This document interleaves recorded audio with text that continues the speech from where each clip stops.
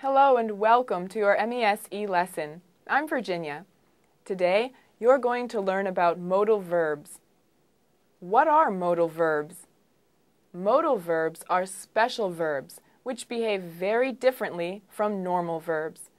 They modify or help the meaning of the main verb in a sentence. For example, using only a regular verb, I eat. Adding a modal verb, I can eat. When you use the modal verb can, you express ability or possibility related to the main verb in the sentence. Let's practice that example once more. Please repeat after me. I can eat.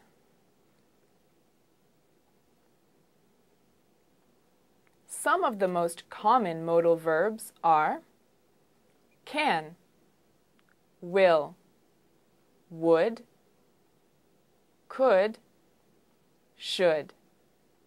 Let's look at an example of each modal verb and how they modify the verb. I will eat. Let's practice that example once more. Please repeat after me. I will eat.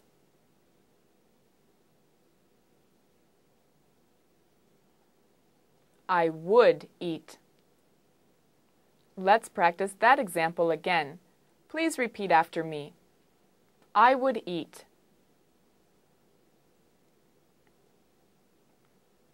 I could eat.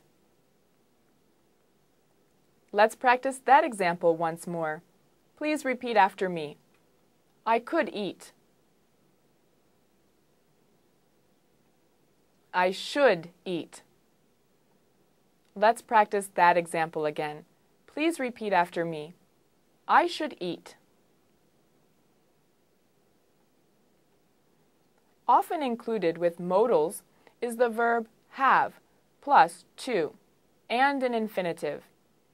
Although have to is not technically a modal verb, it behaves like one and is very commonly used.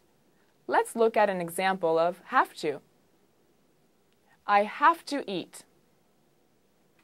Let's practice that example once more. Please repeat after me. I have to eat.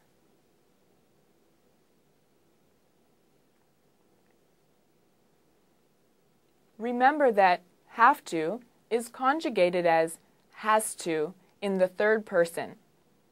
There are three important differences between modal verbs and regular verbs. First, regular verbs use n, s in the third person. For example, I play piano.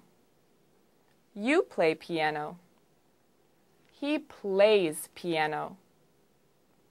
But a modal verb is not conjugated in the third person. For example, I can play piano. You can play piano. He can play piano. Notice that it is said, he can, not he cans. Let's practice that example. Please repeat after me. He can play piano. Second, regular verbs can stand alone in a sentence. For example, I jog in the morning. Jog is the main verb in the sentence. However, modal verbs cannot stand alone in a sentence. They are there to help the main verb. Modal verbs go before the main verb. For example, I should jog in the morning. The main verb is jog, and it is helped by should. You cannot say, I should in the morning. Let's practice that example. Please repeat after me. I should jog in the morning. And third, regular verbs are conjugated in the past like this. I planned parties. However, modal verbs and the main verbs that they modify cannot be conjugated in the past tenses or the future tenses. Let's use the modal verb would in the same sentence. I would plan parties. Notice that none of the verbs are conjugated. even though the sentence is talking about the past. This is true for any modal verb that talks about the past or the future.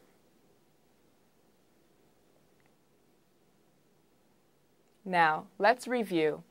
What are modal verbs? They are special verbs which behave very differently from normal verbs.